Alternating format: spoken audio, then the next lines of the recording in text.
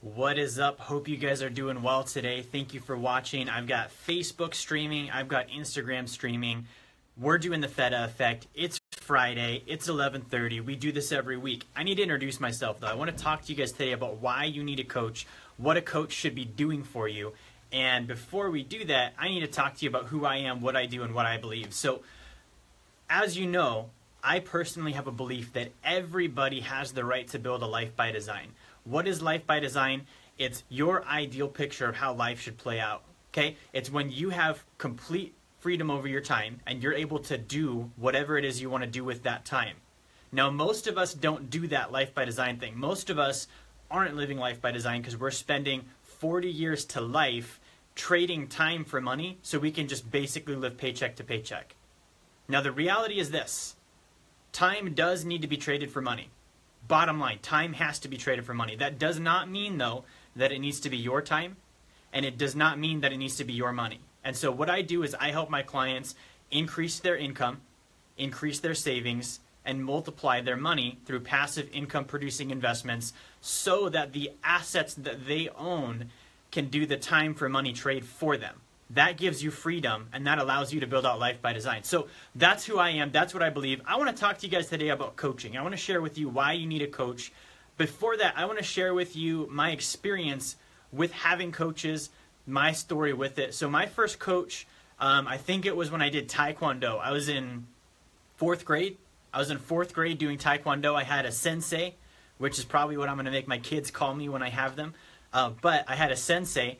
And my sensei was my coach. He would teach me how to do all of the different Taekwondo exercises. And what I remember about that is he would instruct the class, and it was actually really good coaching. He would instruct the class, he would show us what to do, we would practice with our partner, and then he would come through and critique. So that was my first coach ever, and that was probably like my favorite memorable childhood definition of having a coach. Now, unfortunately, as I grew older, it got worse. Okay, I got into basketball. Okay, in basketball, I didn't feel like I had great coaching. A lot of it was just volunteer, right? So people volunteer their time, they coach the teams, and it's really just kind of winging it. And I want to share with you because those are two of the contrasts between what a coach should be and what a coach shouldn't be. Now, I want to handle something real quick before we dive into the specifics on having a coach and what that means. A coach is not a buddy. A coach is not somebody that you're just buddying with and spending time with. A lot of us, when we hear the word coaching, we have good fuzzy memories about when we were in school and we were on the sports team and we had all this camaraderie and all of our buddies were there. And really, when you're in that mindset, you're not looking for a coach. You're just looking for friends. And so I'm here to tell you your coach is not that. Okay, you don't hire a coach just so you can have a friend and someone to hang out with. You hire a coach for specific reasons. And the reason you would hire a coach is you are trying to go somewhere that you have never been before. And you are trying to get help, direction. The word coach actually comes from the term stagecoach, like a carriage. So think about that relationship. You get into a carriage, first of all, you need to know where you're going.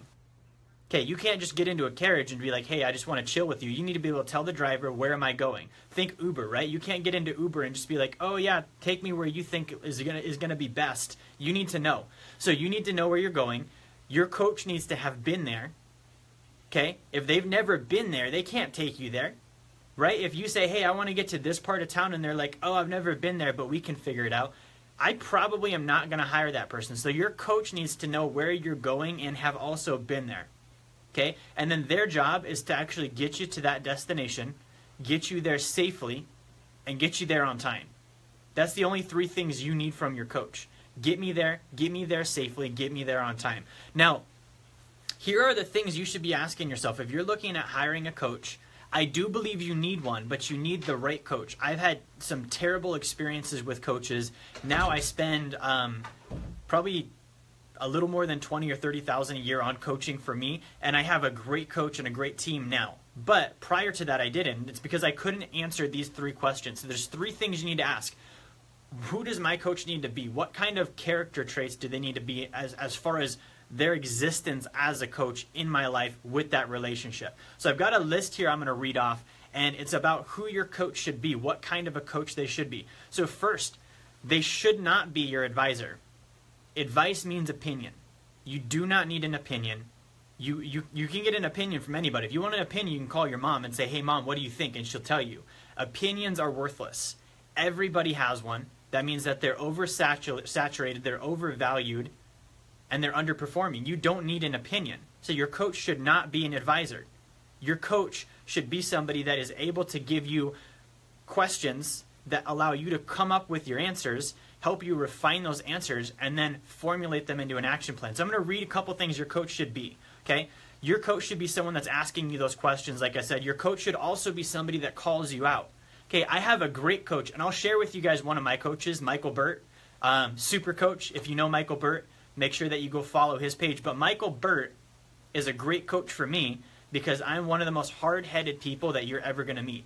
And so he calls me on my bullshit. Just last week, he literally chewed me out on the phone for like 15 minutes because I was about to make a stupid decision. Okay, your coach should be able to do that. If it's just a friend, your friend probably can't do that because you have the friend boundary. Okay, so your coach asks great questions, they call you out on your bullshit, okay, and then you need to make sure that your coach also has results. You're going to get whatever your coach has. Okay, if they have this result, all they're going to do is teach you their system. And so if you don't want what they have, then you shouldn't work with that coach. So that's what they should have. The next question you need to be asking is practically, what should my coach do? What are the actual functions my coach should do for me?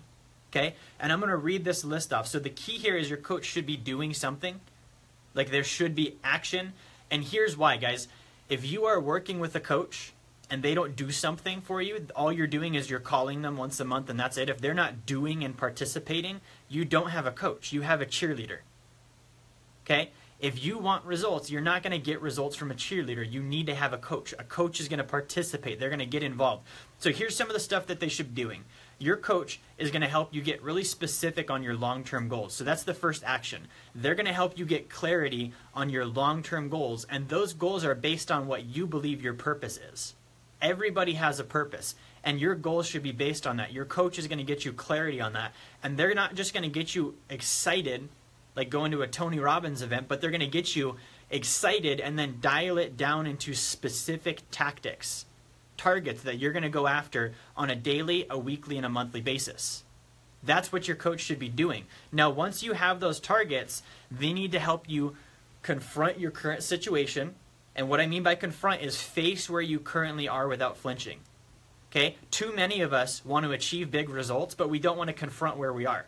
We don't want to confront the things that we're responsible for. Too much that we don't want to confront. Your coach should have you confronting those things. And once you confront them, organize it. Okay, yes, this is mine. I caused it. This is where I'm at. This is reality. And then organize it. How do I piece all of this together so that I can take that next step? That's what your coach should be doing for you. The next thing that your coach needs to do is growing your network. Guys, I've been in business for 7 years, and it wasn't until this year when I realized the importance of my network. What do I mean by network? My network is my group of connections and also their connections, different degrees out. So it's not just like my friends and family. It's my friends, it's my family. It's going to be the people that I do business with. It's going to be the people that I don't do business with. It's going to be the people that all of those guys know. It's going to be their networks. Your coach should be actively growing that network. Okay, and in order to grow your network, it means they need to have one in the first place because they're going to be helping graft their network into yours, giving you credibility with the people that they know, thus opening up the door for opportunity. Okay, so those are some of the things your coach should do. The last thing that you need to ask yourself is, what should my coach have? They should have tangible things you can look at that you can pinpoint and say, yes, this makes them a valid option for me to hire them as a coach. So I have a list here I'm going to read that I came up with. It's things your coach should have. The first is results. Guys, if they don't have the results you're looking for, they just can't help you. Just because they're great on Instagram, just because they figured out email marketing, just because they take really cool pictures in front of somebody else's Lamborghini does not mean that they have anything.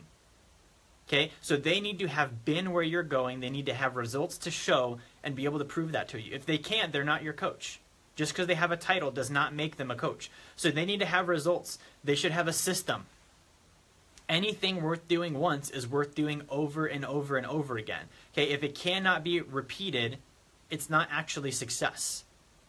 If your coach does not have a system that can be duplicated and it works 100% of the time when it's implemented correctly, you don't have a coach, you have a magician. Okay, you don't need somebody that pulls rabbits out of their hat and randomly gets people successful and can't duplicate that when you hire them. You can't take an accident and have it work with you. It needs to be repeatable and duplicatable, which means they have to have a system. Okay, Cardone says a coach needs to see your strengths and blind spots. I agree with that, and I would also add that you need to know that about yourself first. If you don't know that about yourself, your coach can't help. So really know yourself, and we'll get into that in a second, but really know yourself so that you can help your coach see those blind spots, and you can tell them what you're operating with, and they can help with those things. Okay, so they need to have a system. They need to make sure that you need to make sure that they do have a network, as I mentioned. If they don't have a network, guys, you're playing with a small field. You're playing in a small pool, and you're not going to expand out, and your coach should be doing that for you. So the question on the terms of what they have, you need to be asking, do I want what they have?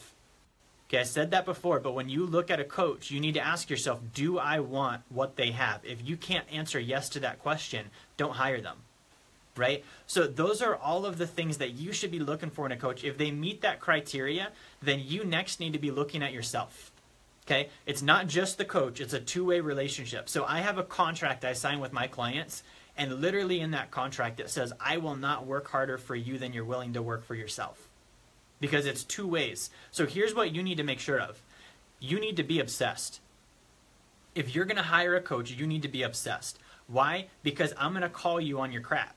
And if you're not obsessed with getting to the result, you're going to find that annoying, and you're going to start avoiding me. You're not going to want to do all of the things it's going to take if you're not obsessed. You can't just be motivated. You can't just be driven. You literally need to be relentless, willing to do anything to get there, obsessed. Okay? The next thing you need to have is you need to be able to do whatever it takes. If you have limits on what you're willing to do within moral and ethical boundaries, then you're not going to succeed. You need to be looking at what are the few things I won't do. I'll go ahead and take those off the table. Other than that, I'll literally do anything. Okay, as long as I don't cross my moral and ethical boundaries, there's not a limit on what I will do. Why? Because I'm going to ask you to do things you've never done before. If I'm working with you as your coach, you're going to get really uncomfortable. And it's because I'm going to ask you to think differently. I'm going to ask you to act differently.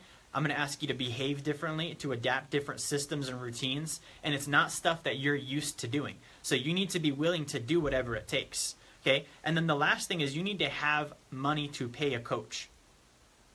Right?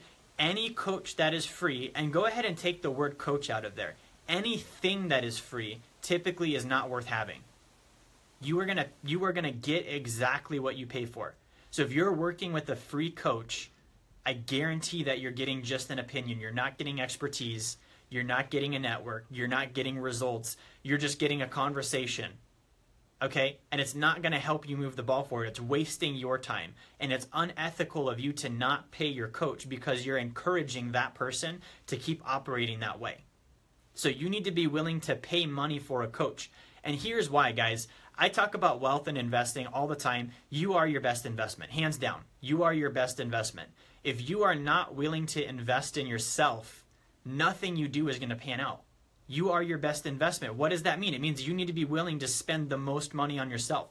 I drop thousands of dollars on myself, not to brag about things that I own. I'm not saying I buy cars and all this other stuff. I spend it on my own knowledge, on my own ability, on accountability, because those are the things that matter.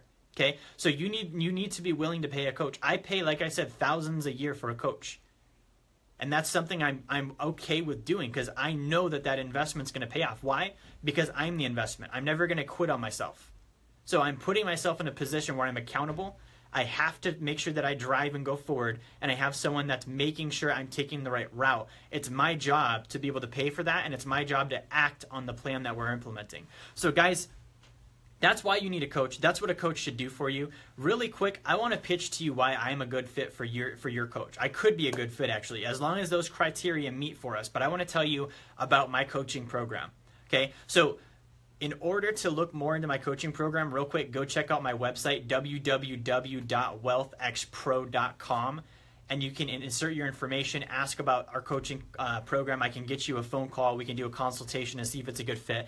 But here's my track record, okay? So this is what I'm looking at when I'm working with clients. If you're looking at having me as your coach, I basically work with clients on a basis where in the first 90 days, we typically see a 30% increase in income. Okay, not just passive income, active income. We're looking at how can you get more money in the door today. A 30% increase in income. We see a guaranteed increase in your savings rate. I'm making sure that you're putting money away every month, and that money goes back into your own knowledge and ability, and then it goes to your investments after that. Okay, now lastly, my clients see an 8 to 12% fixed annual return on their investments. Why? Because I have the expertise, I have the network, I have the experience and the introductions to get them in cash flowing assets. We're not talking Wall Street. We're not talking about invisible shares that you buy from strangers. We're talking about real cash flowing assets. And guys, what I'm looking at doing with my clients is exactly what I've talked about. Setting long-term goals, dialing those down into daily, weekly, and monthly actionable steps, creating a plan, confronting where you're currently at, organizing that to your advantage, and then implementing. We're talking frequently. I'm introducing you to my network. I'm getting you in there. So if you are looking for a coach and you're somebody that's obsessed with their potential, okay, and you guys know what that means, if you're willing to do whatever it takes within moral and ethical boundaries, and you have the financial means to pay for a coach long-term, somebody that's going to play in your field, not just stand on the sidelines and cheer, but actually get involved, I want you to reach out to me. Go ahead and look on my website, www.wealthxpro.com. My cell phone number, by the way, is 907-414-5337. Shoot me a text. Give me a call. I'd love to connect with you.